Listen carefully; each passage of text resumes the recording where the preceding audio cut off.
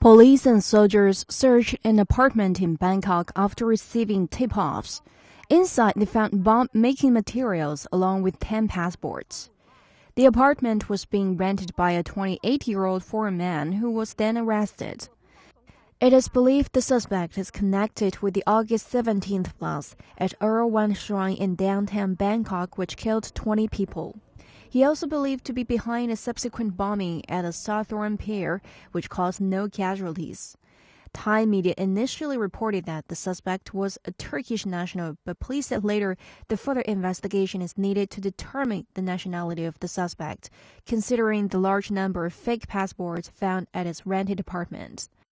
Investigations so far have led to the conclusion that the bombings were perpetrated by a group comprising both Thais and foreigners.